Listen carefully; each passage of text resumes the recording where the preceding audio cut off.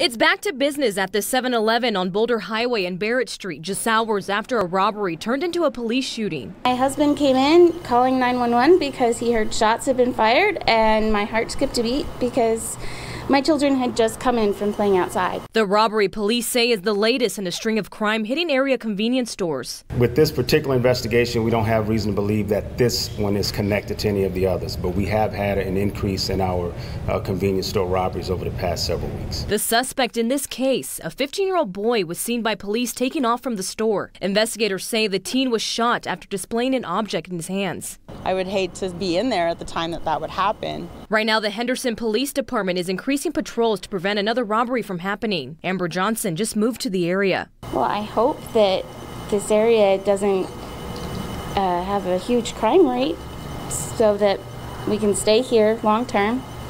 That's what we want to do.